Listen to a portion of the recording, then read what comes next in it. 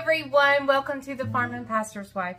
Okay, so how many of you guys are like me and somehow develop in your refrigerator drawer a collection of cheeses? Like, I look in my drawer and I have a ginormous collection of cheese, and this does not even scratch the surface. Doesn't even scratch the surface of what I have in my refrigerator. I don't know why, but that's just something I tend to accidentally hoard in my refrigerator. It's not intentional. It's just, oh, I'll grab a thing of cheese. I always need shredded cheese, or I always need a block of cheese, or da-da-da-da-da. So, we're going to do something with at least a small portion of the cheese that we have. We're going to make a quick crock pot chicken queso dip for our celebration tonight. If you haven't watched my previous videos, the last few I've done, it's our son-in-law's birthday celebration, and I'm breaking up everything I'm fixing for his meal into individual videos. And this is one of them. So we're going to we're just going to kind of throw stuff in the crock pot and make a delicious queso dip for the party tonight. It's not really a party. It's just like a family dinner. But the first thing I've got is canned chicken. Now, you could start this in the crock pot with fresh chicken breast if you want. I didn't think ahead in time, so we're going to use canned. I need to drain this. Also, I have a can of chilies and a can of tomatoes. What can you use if you, instead, Rotel. I don't think I have Rotel, so I'm just going to use, I'm going to drain this and mix them together. I also have a jalapeno in the refrigerator we can chop up if I see we need a little bit more kick. But I have a partial thing of pepper jack. I have a whole Colby cheese. Colby. It's not Colby. It's Cabot extra sharp cheese. We have some mild cheddar cheese. I have some Velveeta, which we use. And I have a block of this. Now, I'm using most of this on another dish. So, I'm just going to take a little bit of this if I need it. But, we're going to see. I also have some taco seasoning to go in there. And some cream cheese. So, what I'm going to do is I'm going to get to draining the cans of things I need. And then we'll come back and start cubing up some cheeses. And hopefully they'll all go together well. We'll see. We'll see. All right. So, I'll meet you back here in just a second. And we will get started on this queso. All right, everybody. So, the first thing I'm going to do is get the chicken going in here. Because I want to take a fork and break it up a little bit, because sometimes there's big chunks and we want chicken in every bite. So I'm going to take a fork real quick and just break it up a little bit. Yeah, I don't want to make it too terribly fine, but I don't want really huge chunks either. All right, so now what we're going to do is we are going to just kind of cut up our cheeses. I have a little bit of the sharp white cheddar. I didn't use that big block.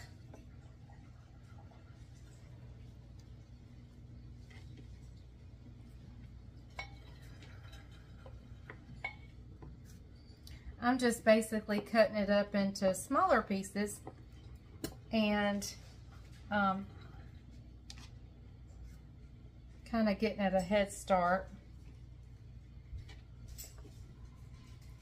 I have a fairly good sized chunk of our Velveeta, and we may be adding more cheese before this is over with. We'll see.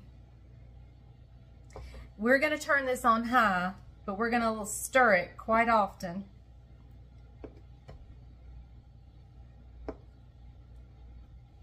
Because we don't want it to scorch.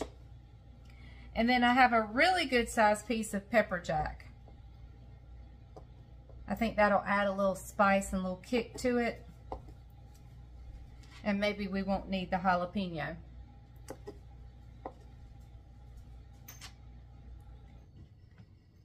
This is going to be such a fun meal. Jamie did not request anything super special. The only thing he requested was his cranberry oatmeal cookies, and I have already made those. So his supper, we're going to do just fun food. We're going to have slider sandwiches. We're going to have kind of a ranchy bacon French fry thing, except we're doing it with a twist.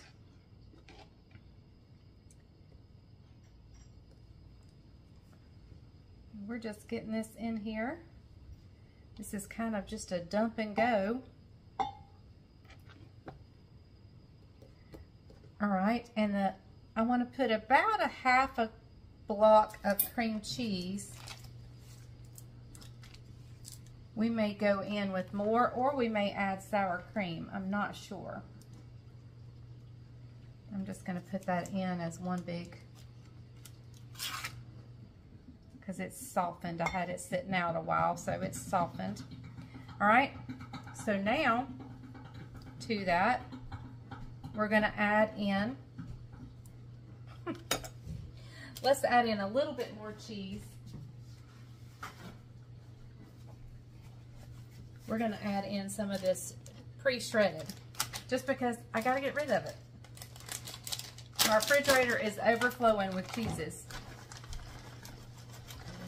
Overflowing with cheeses. All right, so now to that we're going to add, I've drained it as well. Looks like I need to drain it some more. We're going to add some diced tomatoes.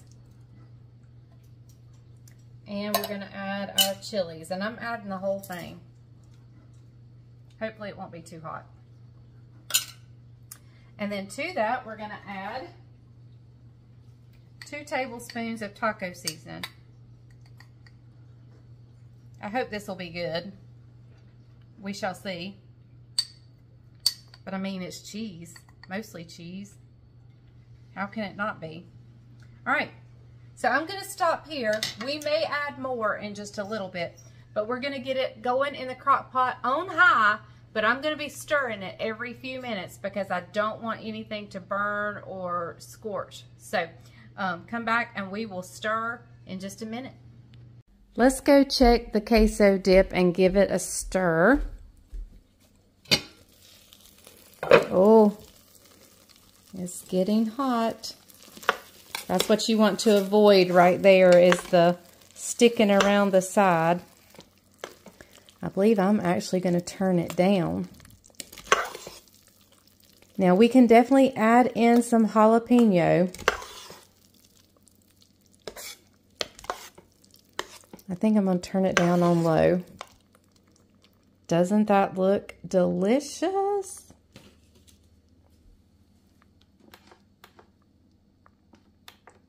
All right, it's on low.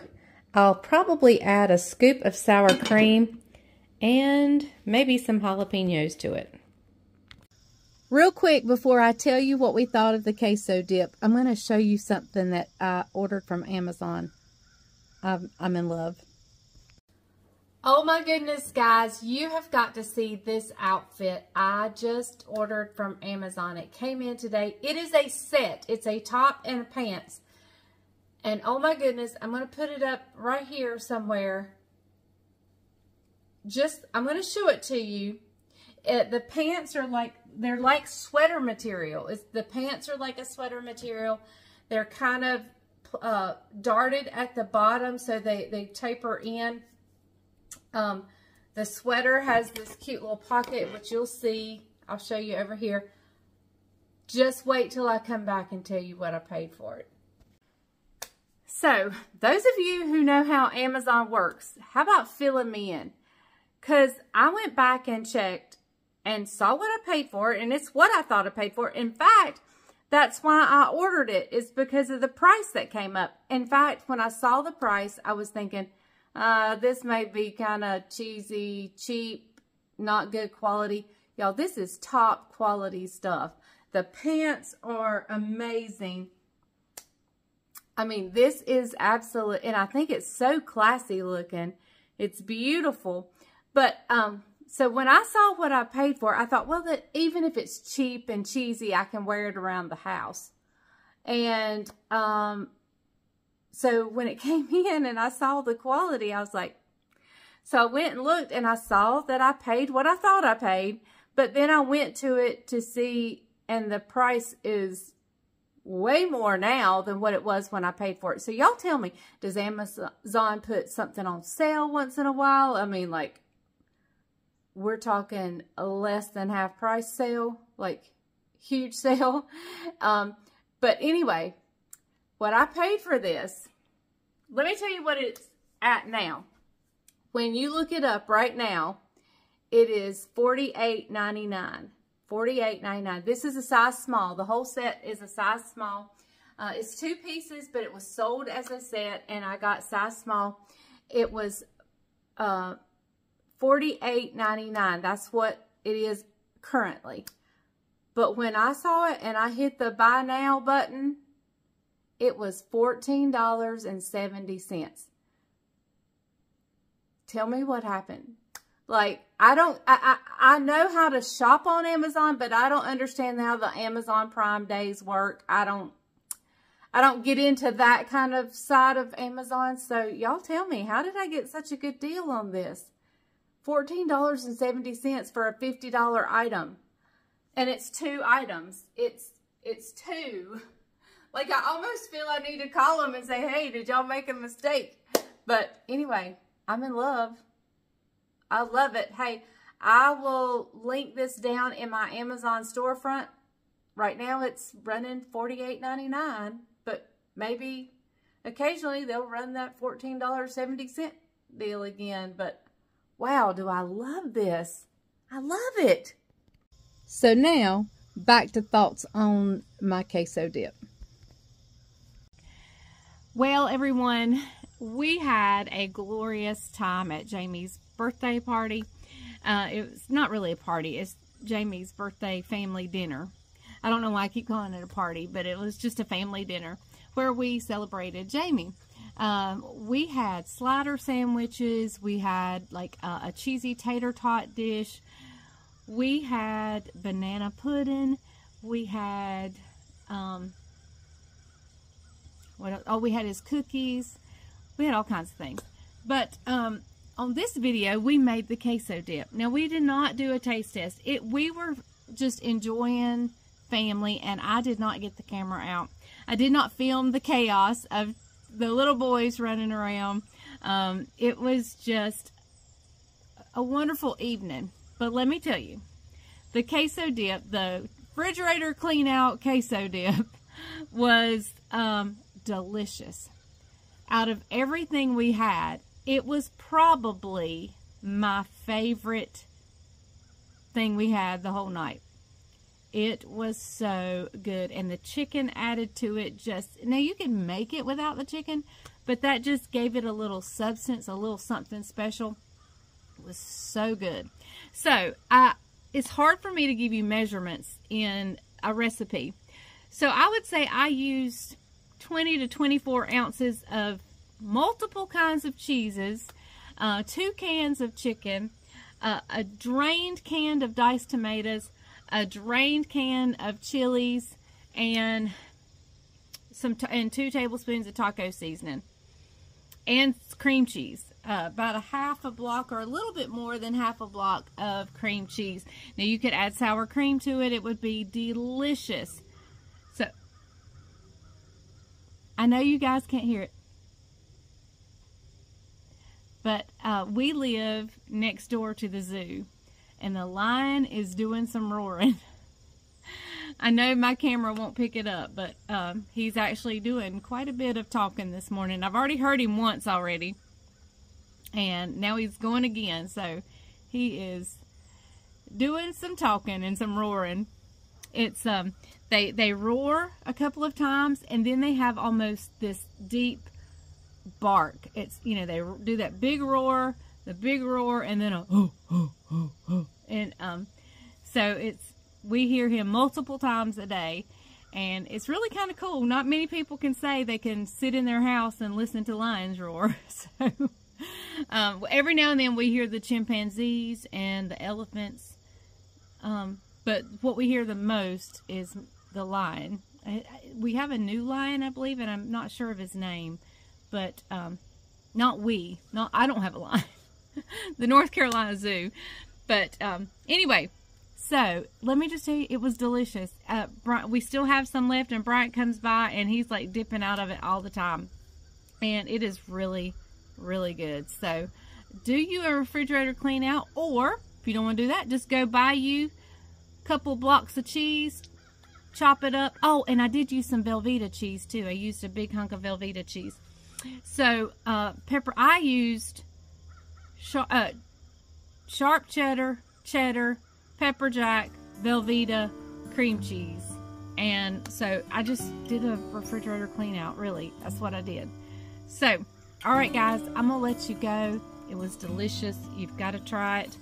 If you don't have the cheese in your refrigerator like I do, oh my goodness, that was embarrassing. Like, and what I used for that, it hadn't even made a dent in my cheese collection.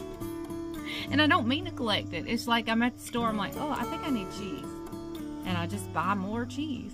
So, if you don't have the cheese hoarded in your refrigerator like I do, then go buy you some and make this. It is so good. Alright guys, I will see you next time on The Farm and Pastor's Wife. Thank you so much for joining us. Remember, if the grease is hot enough, you can fry anything. Bye y'all.